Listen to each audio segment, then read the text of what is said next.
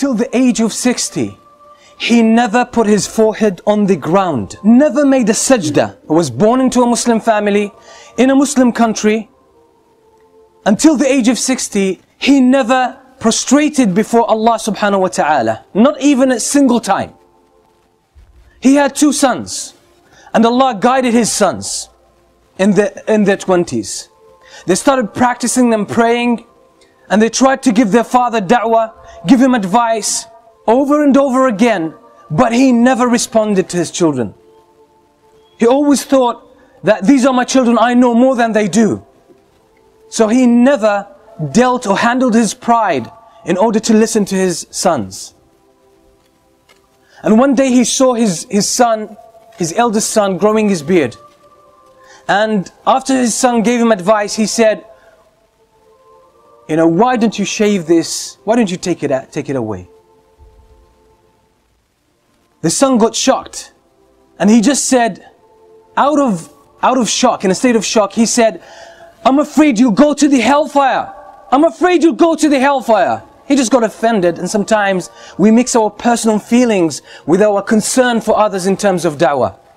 But subhanallah, it brought about good results. That very word shook the father. He started thinking about himself. And subhanallah,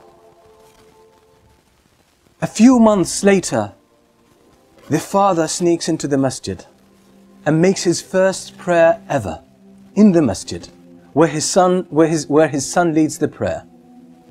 The son didn't know the first couple of times, but other people brought it to his attention.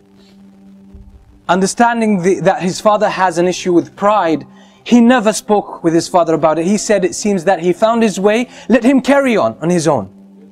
And that's exactly what he did. This man used to smoke 80 cigarettes every day. 80 cigarettes every day.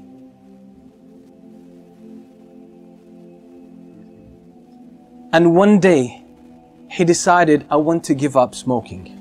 And that was after listening to many classes delivered by his own son. He used to hide behind one of the poles in the masjid and listen to his son speaking. Listen to his son preaching, and he got impressed. His head turned around.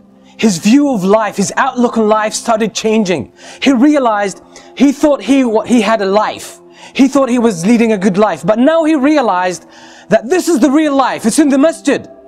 Real life is when you connect with Allah subhanahu wa ta'ala. That's when you start to feel the sweetness of life and the sweetness of Iman. So he started listening to the talks of his son secretly, and even buying some of his tapes and listening to them at home. And ultimately in one day, for those who can't give up any kind of addiction, they're stuck with some kind of addiction, cigarettes, alcohol, even any other thing. Sometimes sins could be very addictive. Being unable to lower your gaze, watching nasty things on the internet and on TV, that's a form of addiction, and people can't break from it.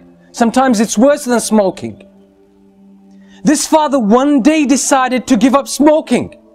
In one day, he gave up smoking. He didn't reduce the number of cigarettes he would smoke every day. He just gave up. He decided. He said, enough is enough. I'm not going to have this anymore. And he gave up smoking from 80 cigarettes a day to 0. So it's a matter of decision.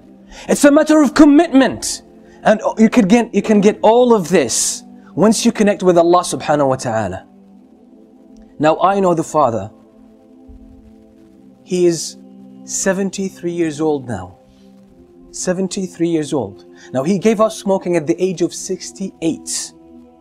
At the age of 68. Now, among the learned people that I know in my life, and I know a lot, he's one of the most outstanding. At the age of 68, his life took a new direction. He read Tafsir Ibn Kathir more than 15 times. He read the Tafsir of Ibn Jarir al-Tabari, which is more than 20 volumes, more than 10 times. He read the history of Ibn Jarir al-Tabari so many times. He read the Silsila Sahiha by Shaykh al-Albani, Silsila al-Da'ifa, more than 30 volumes altogether. He read all of that.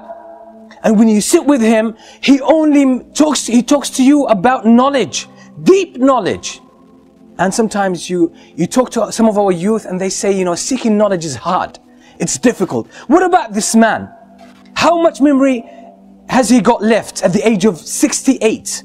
That now he's one of the strong students of knowledge in his own country.